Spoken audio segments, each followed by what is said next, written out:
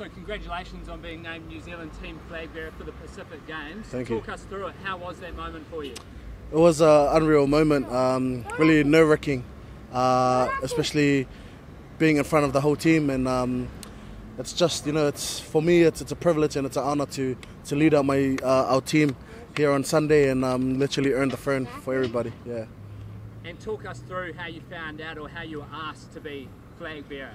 So Christy messaged me and she told me she wanted to call and talk, and I thought I was in trouble. And I was in my head, I was scrambling around like, man, I'm pretty sure I did nothing wrong.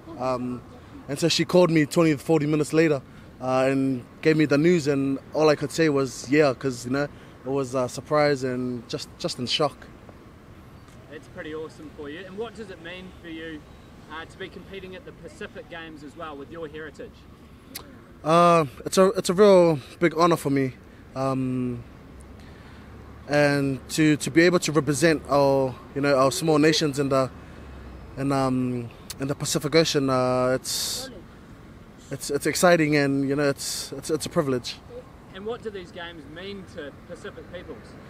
Like, this is what we have. Our Pacific is not so big as other areas in the world.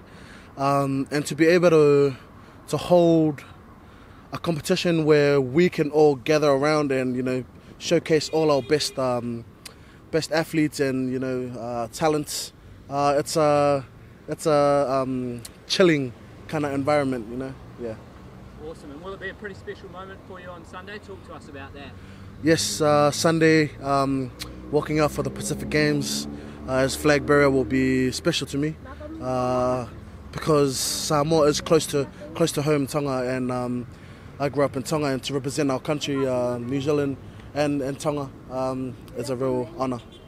And I've got to ask about the hair as well.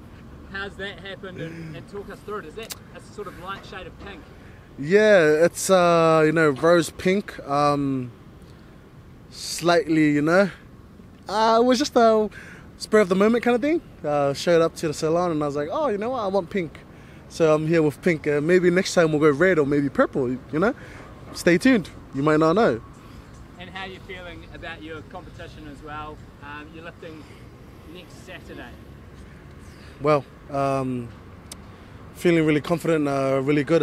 This build-up has been one of the toughest build-ups in my lifting career, and I'm feeling really good about this competition coming up. Brilliant. Well, congratulations, David, and all the best. Thank you. And then go, yeah! Go New Zealand team! Go New Zealand team, yeah. Okay. 1, 2, 3. Go New Zealand team! Yeah!